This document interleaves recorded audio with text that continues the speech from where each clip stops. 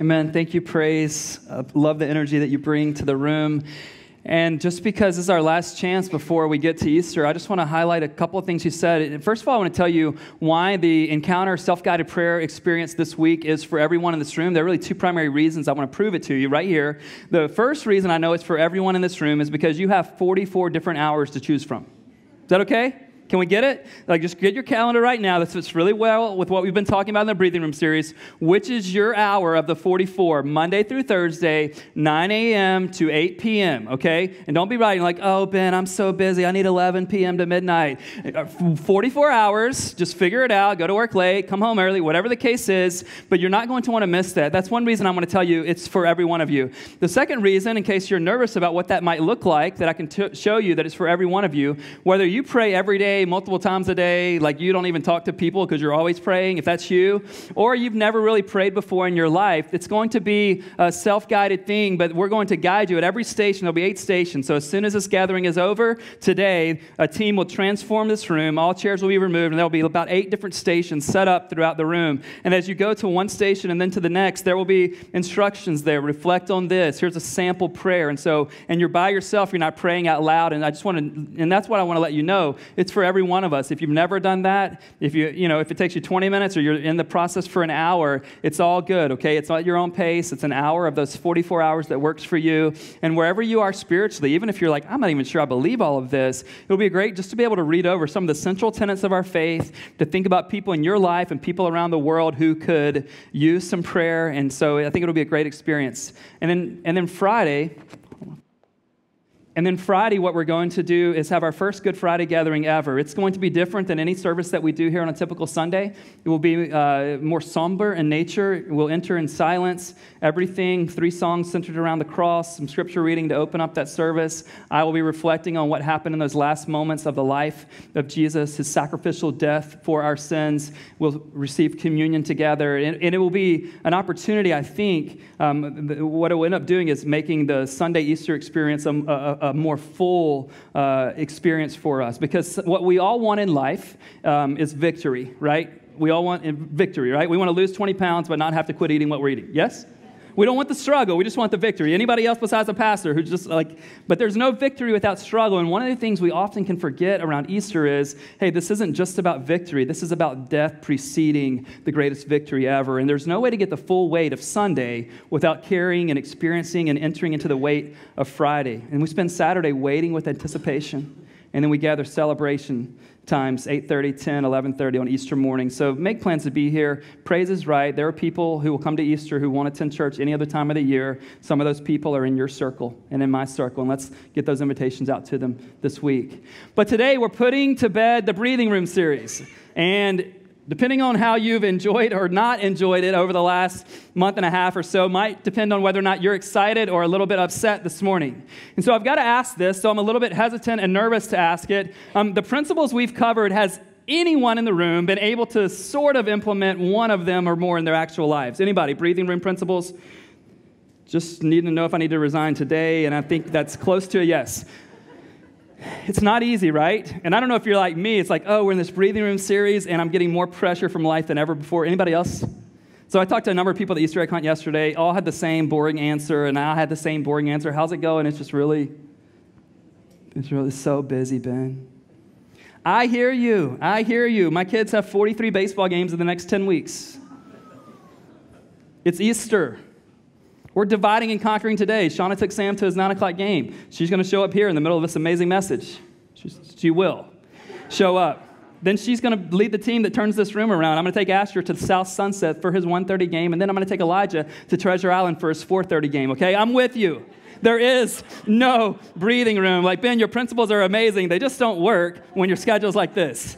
So I hope that's been helpful. What we've been saying is that breathing room is the space that exists between our load and our limits, what we're carrying and what we could potentially, what our capacity is. And we've been saying that God has woven into our own DNA, every human's DNA, this need for breathing room, that your life can't operate at maximum capacity without adhering to his plan of breathing room in your life, and that he even built it into the fabric of the universe, the way the world works. A vineyard is not harvest time forever. Does that make sense? The vineyard needs some breathing room. He built it into agriculture, built it into humans. It is everywhere. When you think of why God made day and night, do you know why? To give some breathing room. He didn't know we were going to come up with all this technology stuff, but we could stay awake and work forever. He invented breathing room. Do you think about seasons? Breathing room. So it's everywhere you look.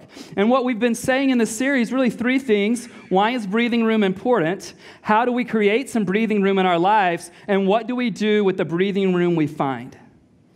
But here's the big idea for today. There will never be enough breathing room in our lives to say yes to every opportunity that comes to us. There will never be enough space, enough breathing room in our lives to say yes to every opportunity that comes to us. And I already know what you're thinking. You're thinking, Ben, I can count at least 2 or 3 times over the last 20 years that I've actually said no. I don't always say yes, Ben. I can at least think of a couple of times over the last 2 decades where I've said no. Well, let me make this a little more explicit for you by telling you the title of the talk for today. Here's the title of the talk for today. It's Few Yeses and Many Nos. Few yeses and many nos. I know what you and I want to be true. I've seen how you live. I know how I live. We want to live with many yeses and an occasional no. But if you're going to hone in on what God's created you to do, and you think about the time margin you have in your life, and 24 hours in a day, times 7 days a week, times months of the year, times the years that you will be here on earth, you cannot, and I cannot, say yes to most of the things that are presented to us, either in our own minds, from the companies we work for, from other companies, from our family members, at times even from the pastor encouraging you to do something.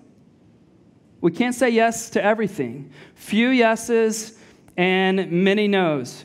Once we gain clarity around what God's yeses are for us, this also informs to us that most everything else should be a no.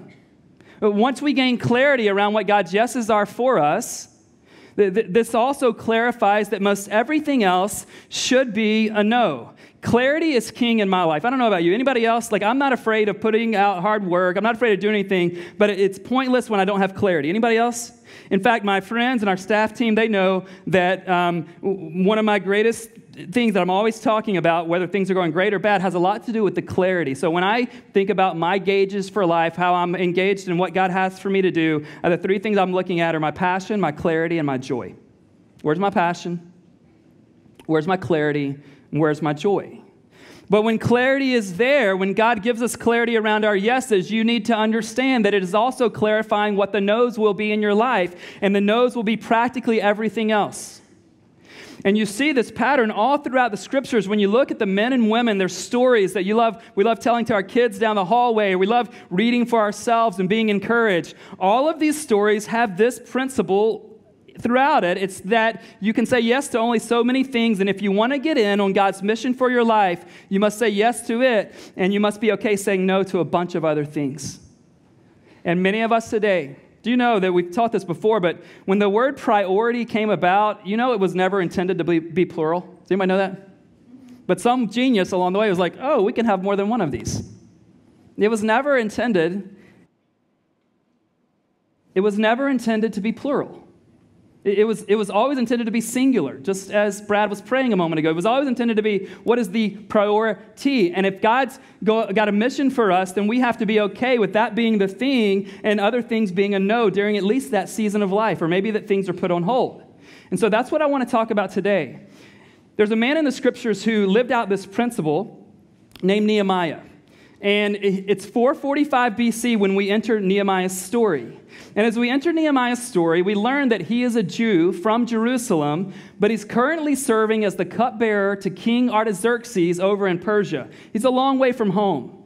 But one day, word comes from his brother Hanani to where he is in Persia, and Hanani says to Nehemiah, our homeland, Jerusalem, is in deep trouble. The city wall around our home is broken down, and the gates have been destroyed by fire. So Jerusalem at this time has lost all protection. And Hanani shares this with Nehemiah.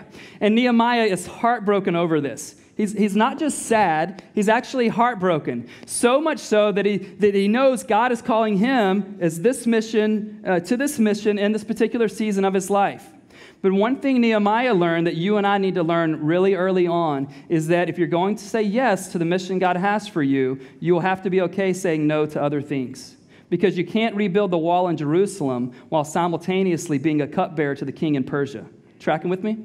You can send somebody to do one or to do the other, but you can't be in Jerusalem trying to rebuild the wall for God's people and staying as a cupbearer to the king. And so Nehemiah asked the king for a leave of absence, and the king says yes, which is incredible. The king says yes, and Nehemiah, here are some resources. But we've all lived long enough to know that when God has something for us, there will always be someone who has that against us and doesn't want us to pursue it. Let me show you just one verse on the screen, and then we'll get into our main text in a moment. In Nehemiah chapter 2, verse 10, here's where the opposition shows up. But when Sanballat the Horonite and Tobiah the Ammonite servant heard what Nehemiah was going to do, it displeased them greatly that someone had come to seek the welfare of the people of Israel. In this moment, Nehemiah learned something that you and I need to learn today before we just keep going through the same process. Here's what we need to learn.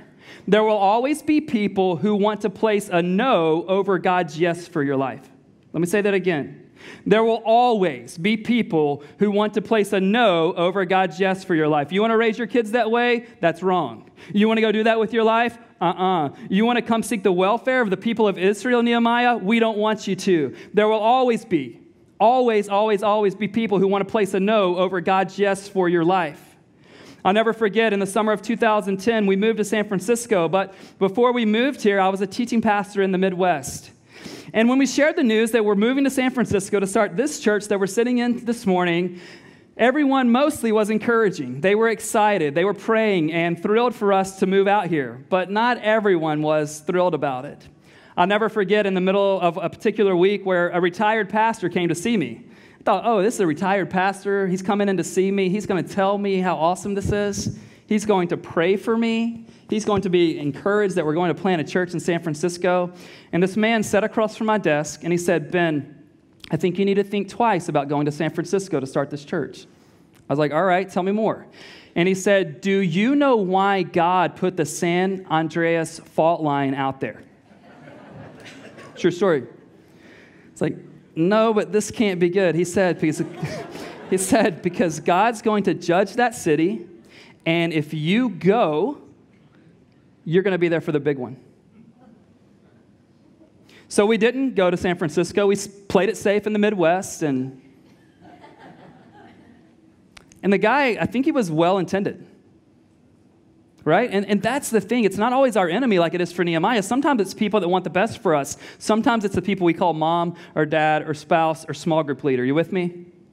I'll never forget another time we were at the W Hotel. Some of you know this history, and we believe that God was calling us to move into some permanent space at 543 Howard Street. Man, guys, it was a miracle how it happened, the way the owner, he was going to sell the building, and then he decided to give a lease to the church. He was a very anti-church kind of guy, and he was going to give us the space, and I just remember praying circles around that block and felt like God was giving it to us, and it was a big deal at the time. It was going to be a 3-year lease, $20,000 a month, which I wish we were paying that now, but back then, that was a huge deal. We were 4 months old as a church. It was a huge deal moving into that space, making a 3-year commitment. We had 107 people we were averaging that June, 4 months in, and we made that commitment. But I'll never forget, a couple of friends of mine came to see our space. I just wanted to get a second opinion. What do you guys think? They're church leaders themselves in the Bay Area.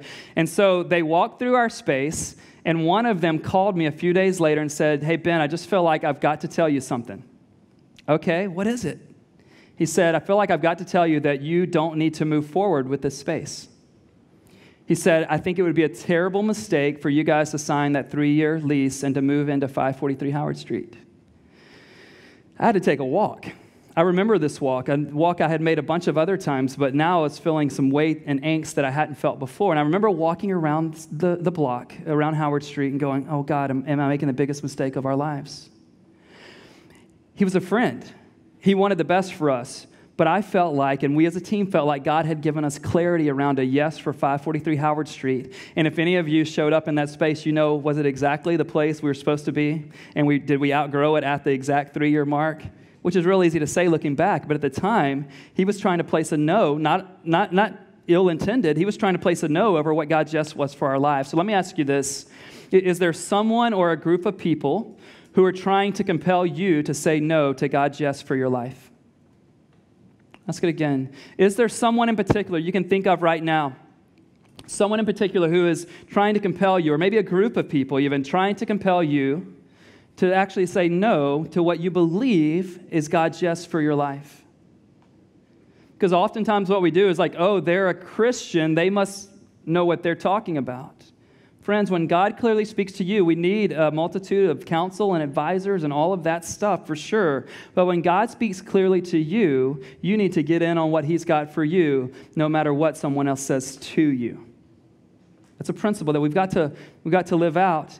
And these guys, they don't quit coming at Nehemiah. So if you will turn to Nehemiah chapter 6 for our main text of the morning. If you need a Bible to follow along, just keep your hands up. The rest of us, Nehemiah, it's about halfway through the Old Testament. Keep your hands up if you need a copy of the Scriptures. We'd love to place one in your hands this morning. Nehemiah chapter 6, verses 1 through 9. If you find that, would you go ahead and stand with me? And what I want you to be thinking about is, do you have clarity around what God's yeses are for you?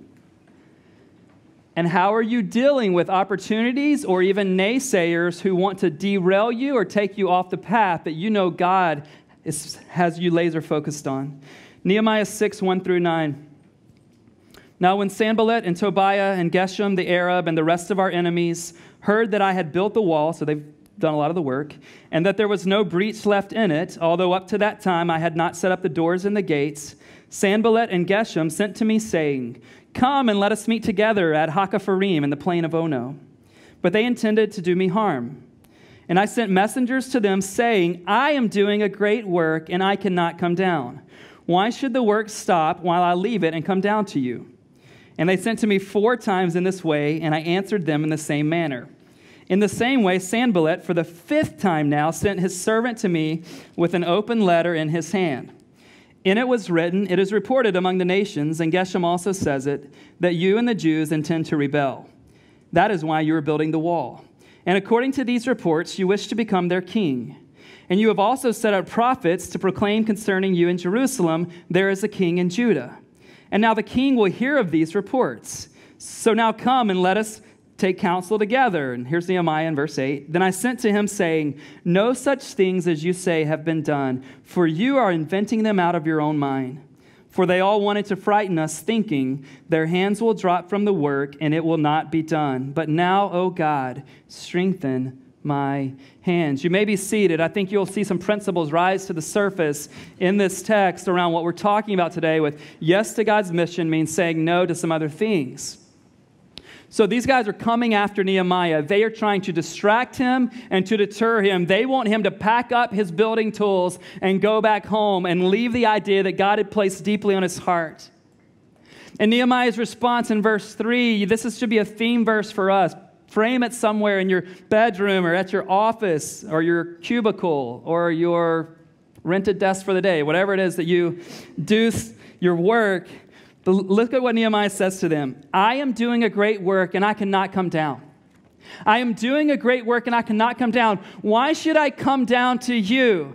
Here's what he's saying. I am so honed in on, so laser focused on what God has for me that I can't give you the time of day because I can't be in 2 places at one time. I can't use the breathing room God has for me to go after his mission and use that same breathing room to go after your distractions and you trying to deter me. I must get focused in on what God has for me. Is there anything that you're saying this over your life right now? The work is too great. I cannot come down. And when we say great work, some of us are like, "Ben, I don't know. I don't feel significant. I'm not rebuilding Jerusalem. Ben, I'm not." Here's what I want to say. Friends, the fact that God has a mission for your life, whatever it is, makes it a significant mission. Let me say that again. I don't care what it is. I don't care how private or how public it is. I don't care how small your platform is or how big it is. I don't care if you're leading the entire company or you're the intern in the office. God has a mission for you, and that alone makes it significant, period. But is there anything that you know you should be giving your life to, so laser focused, so honed in, so centered around it that you're able to say, no. My great work is too important. I cannot come down to take care of that opportunity or to defend myself in front of that naysayer. Anyone giving their life to something is significant and so focused with clarity around what God has for you that you're willing to pass up other opportunities that people are going, no, this is the great thing you should do with your life. People are going to continue to come at us just like they continue to come at Nehemiah. Let me tell you guys this. To keep going after God's mission for our lives, we will have to continue saying yes to it and no to everything else. It's not a one-time thing. Anybody realize that? You will be tested. There are days where it's easier to say yes and days where it's harder. Agree? There are days where you're saying yes without challenge or temptation or other opportunities. But then there are other days where it's like, let me tell you guys this, how it works for me. And I don't think I'm letting on too much, but we might get personal. It's 11 o'clock. I got a busy day. When I'm just rolling along doing what I do here and think about your job, I'm like, man, this is kind of easy. It's a yes. But when the phone rings and someone else has another opportunity, that gets a little more difficult, doesn't it? But it always ends up being helpful because it lets you remember, wait a minute, no. I'm not just floating along here at Epic Church in San Francisco. This is the thing God has for me. So I don't care how big the church is or where the church is located. I know that right now God has me doing this. I've not signed a lifetime contract or anything, okay? I'm not saying that. But this is what God has for me. But there are times that it's easier than other days. Anybody else? There are times where I'm like, God, are you sure? Can we shift the yes over here? Life looks a little easier there. But Nehemiah was so honed in on it.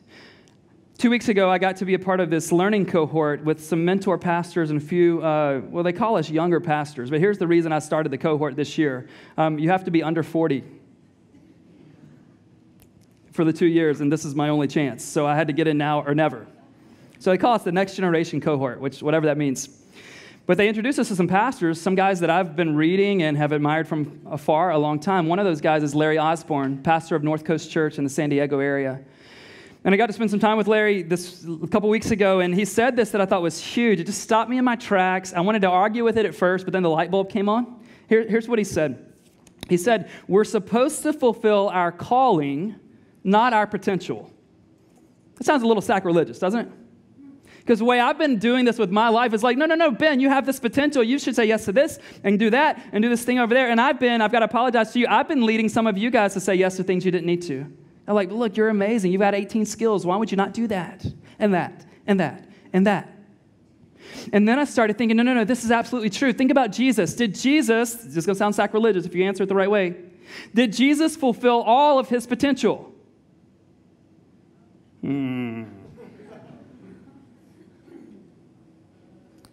Didn't Jesus have all the potential in the entire world? Did he fulfill it all? Guys, he bowed out at age 33, not because he had to, but because it was the plan. Jesus didn't begin public ministry till he was how old? 30. Did he fulfill all of his potential? It sounds like you got to kind of step back, like, Ben, this is unnerving me. It blew my mind. But did he fulfill his calling? You could do a ton of things with your life.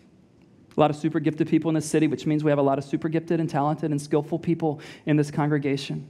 And I do want to genuinely apologize if I've tried to encourage you to fill up all of your potential just because you have potential and you should just, let me just apologize and say I want you guys to go for your calling from God. I don't want us to be a church that does everything we can do. I want us to be a church that does everything we're supposed to do. And I want you in your life. And one of the things that Nehemiah learns that we've got to learn that we wish was easier is you can't just say no once. You've got to keep saying no. Look at verse 4. How many times did Nehemiah say they came to him like that? How many? 4. And then we'll get to the 5th one in just a second. But in verse 4, it says 4 times they came to me in the same way. It's easy to say no maybe the first time, but then you get a better offer, right? Or an opportunity. Like, you got to keep saying no. And so they keep coming to him, but look at verse 5. Then they come to him a 5th time, and they change their strategy. Do you know what they do the 5th time? They attack his character, and they begin to spread lies about Nehemiah. And Nehemiah holds his ground, and he just says to them a real simple response. He says, guys, what you're saying isn't true. But he didn't ruthlessly go spend hours defending his character. God has been teaching me a profound lesson, and I don't have it down, so just know that.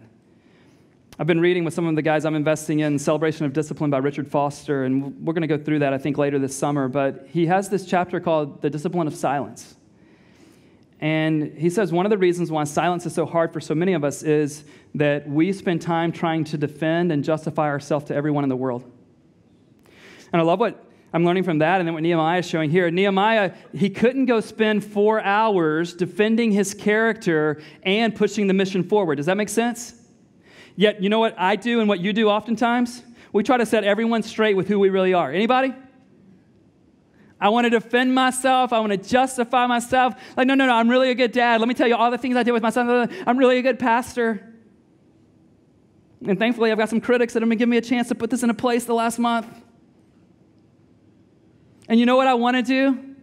I want to go, no, you don't understand. Let me tell you who I really am. Let me tell you what you have assumptions about that you're actually wrong about. But you know what I don't have time to do? I don't have time to lead the mission forward and to give everyone the time of day ruthlessly defending my character. You know what I'm saying? Anybody? You want me to dial it back a bit? Listen, when you need to confess to God or others, you confess. When you need to say you're sorry, you say you're sorry. But when you've let your yes be yes and your no be no, and you've said, no, here's the reality, get back on your mission. It's crazy to me that much of my life I've allowed a few naysayers to derail my emotional energy, my mind, my time, and my focus rather than stepping forward into what I knew God had honed in on for me. Anybody else done that with their life? Quit defending yourself.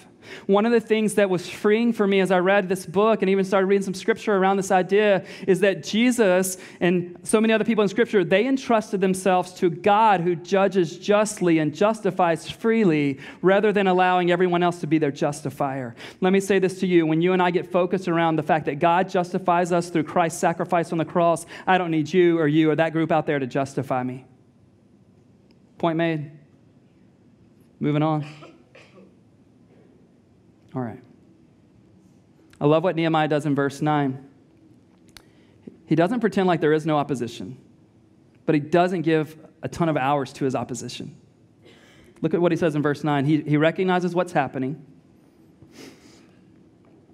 And in verse 9, Nehemiah says, they all wanted to frighten us, thinking his enemies were thinking this, their hands, speaking of Nehemiah and the group's hands, will drop from the work and it will not be done. He recognized who was trying to lead him off the path God had for him. And it's wise, it's wisdom, friends, for you to recognize who or what's trying to lead you off the path God has for you. But then he says this prayer. He's not pretending like it's not hard. He says, oh, God, strengthen our hands. And that prayer is in direct response to, God, I'm tempted to not stay focused on what you have for me. And every one of us have that temptation. Sometimes it's greater than at other times. But we need to pray and go, God, strengthen my hands. Give me focus. Like, help me to see what you have for me and let me not worry about everything. Guys, sometimes we need to have blinders on to all the noise and distractions out there and be able to fall fully in love, not only with God, but fully committed to what he has for us. So let me ask you this question. I think it's a really important one.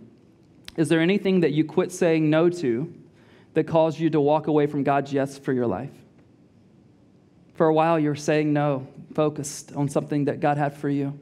Did you quit saying no? Did the temptation become too great? Did the convincing become too strong? Did the paycheck increase become too much that you couldn't say no? And, you know, one of the interesting things I think about all of this is that sometimes there are well-meaning people in our lives who can take us off the vision path God has for us. Have you ever experienced that?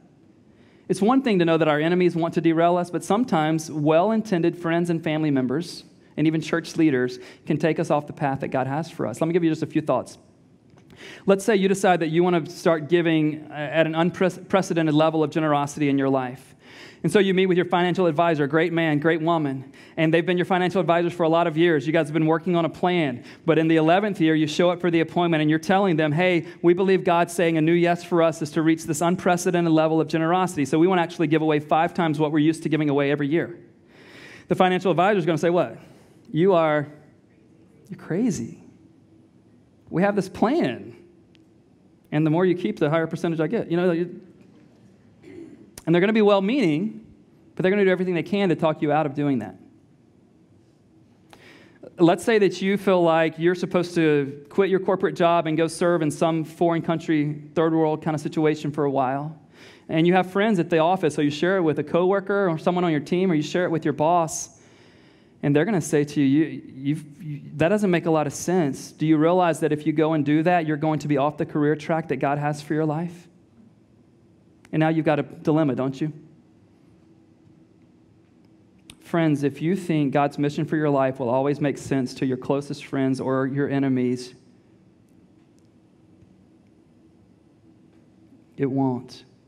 But the hardest one, right, is when we feel like God has a step for us to take in our lives, and it's the people we call mom or dad or best friend or spouse that try to take us away from that. And this is a very tender conversation. It's one I've been a part of many times. But let me say this, as graciously as I can. You do not have enough breathing room to fulfill God's mission for your life and everyone else's, even if they're your parent, even if they're your pastor. With me? But you do have time, and God has given you enough space to fulfill His calling for your life. The same principle is true in our church. There are thousands of things we could do as Epic Church in the future. Really. And I want us to feel free, keep sharing ideas. But do you know what most of those ideas will be answered with? A few yeses and many no's. And you're like, oh, Ben, why don't we just do all your ideas? I wish you guys knew how many ideas I presented to the team that have never made it to fruition. Probably for the best.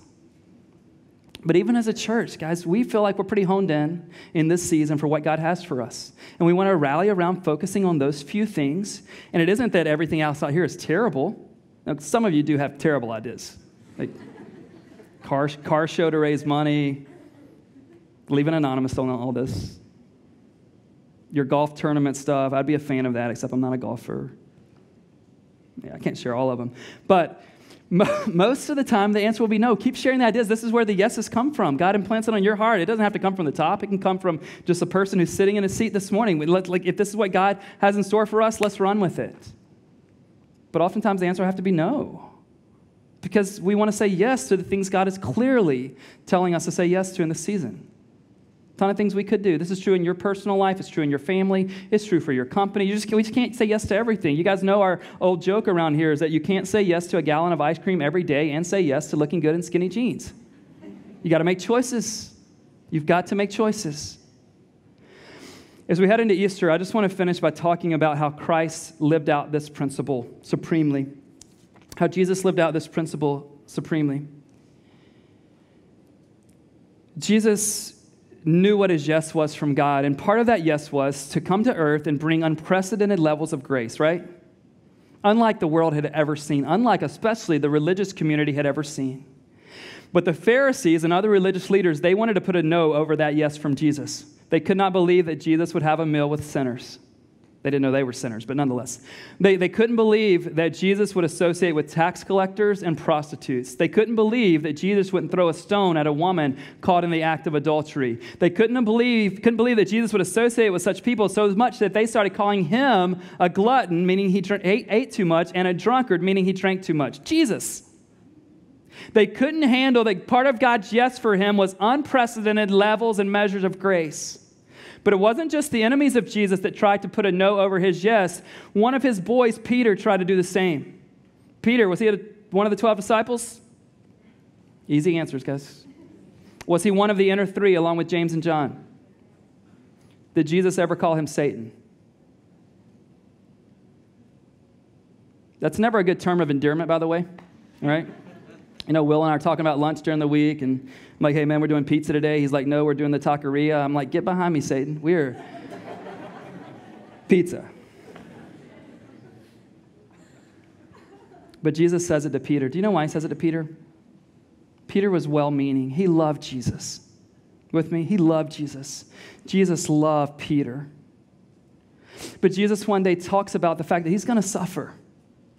And Peter, like we would do if we loved Jesus, perhaps in that moment, Peter tried to talk Jesus out of it.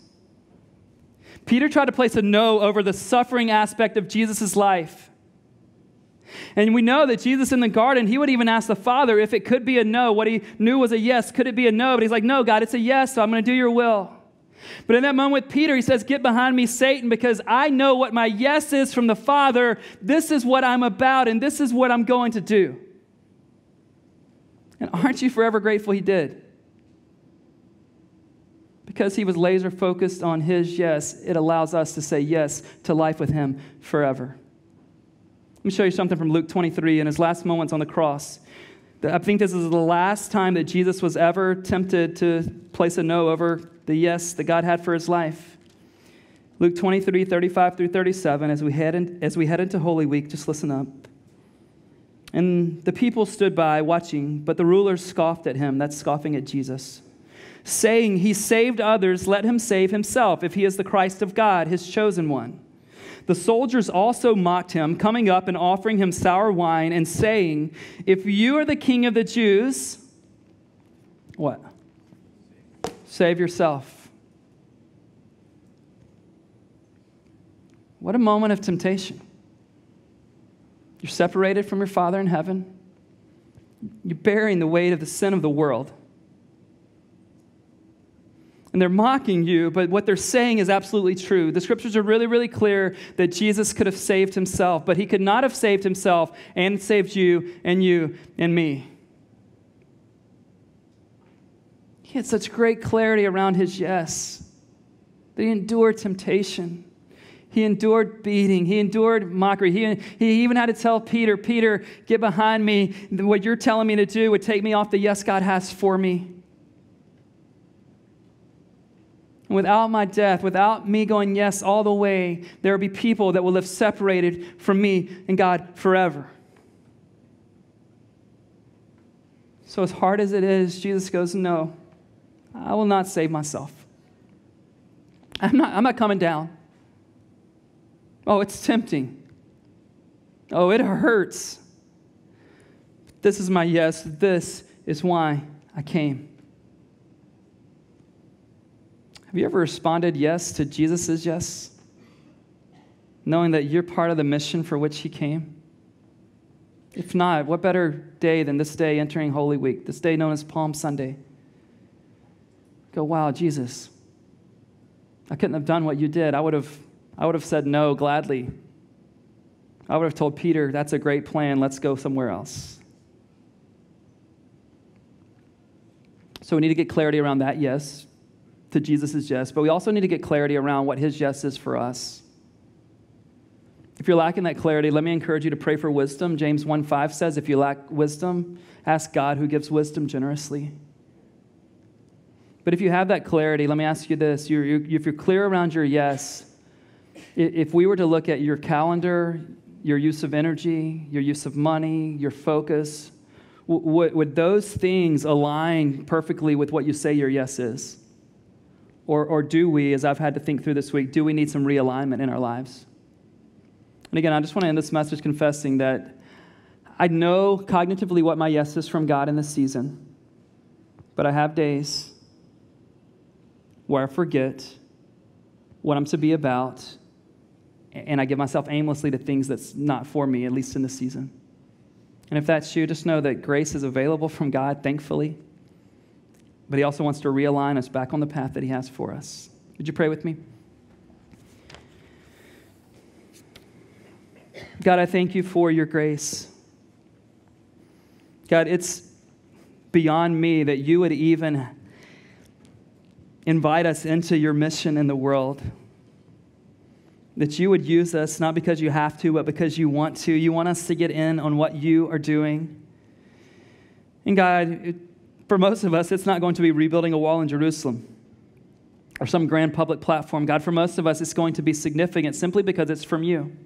So if it's raising children, significant. If it's bringing integrity to the workforce, significant. If it is going to serve the less fortunate and poor and underprivileged and under-resourced, super significant. If it is to serve behind the scenes or in some other capacity here at Epic, God, significant. God, help us to see and hear what you have for us and give us peace saying no to everything else.